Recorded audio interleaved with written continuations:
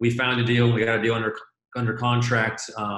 It was a portfolio of 2 deals, a 76-unit deal in Phoenix and a 59-unit deal in Scottsdale. And so we syndicated one of them. We did a tenant in common, a TIC structure on the other one. And we just closed on that last week. So that was a $13.5 million portfolio of 2 deals.